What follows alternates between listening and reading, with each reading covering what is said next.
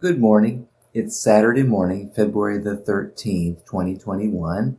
I'm Pastor Mike Custer, the pastor at Bible Baptist Church in Grand Forks, North Dakota, and it's a joy to be able to share with you thoughts from the Word of God again today. Yesterday we began Matthew chapter 23, and we continue in that text this morning as we talk about and consider for a few moments the principle of appearances. Appearances can be deceiving, and what somebody seems to be is not necessarily what they are. We'll read a few verses beginning in verse 4 where the Bible says, "For they," these are the Pharisees, the scribes and the Pharisees that Jesus is talking about, "they bind heavy burdens and grievous to be borne and lay them on men's shoulders, but they themselves will not move them with one of their fingers." Verse 5 says, "But all their works they do for to be seen of men. They make broad their phylacteries and enlarge the borders of their garments." And verses 4 and 5 are the two verses that we're going to think about for the next few moments today.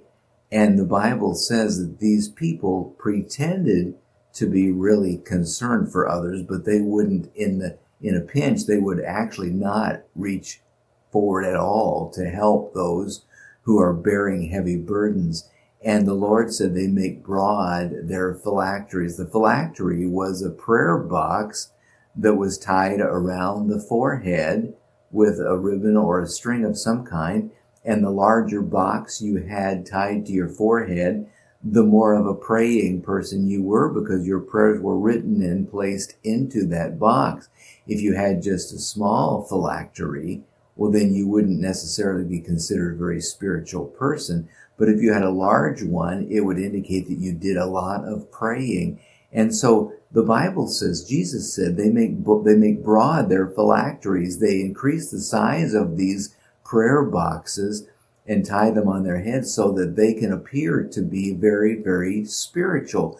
Oh, that person must pray a lot because he's got such a big phylactery on his forehead. Jesus spoke of this sort of thing in Matthew chapter 6 about people who pray with swelling speech in public settings. They're doing it to be seen of men, and Jesus said they have their reward. And he spoke the same thing about those who give alms and those who fast.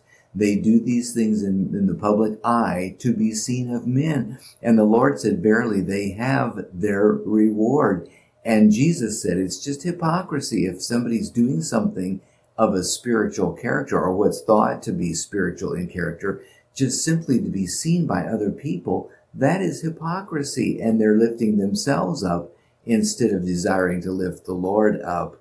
And when Christ said they won't even help anybody to bear their heavy burdens, you could tell right away these people are not really genuine. They're not really sincere in their desire to be a blessing to others. They're only in it for themselves. And Christ condemned this sort of thing and said a little bit later in the chapter, this is hypocrisy. To be seen of men is not the key, but what does God really think about who and what we are? And people will see it and people will observe, and testimony is important. However, the most important thing is what God knows is real and genuine. And it's so important for someone who loves the Lord, who wants to please the Lord, to be real and genuine in what they do. Is this what Jesus Christ would do? Is this what is godly to do? Is this something that God will take note of?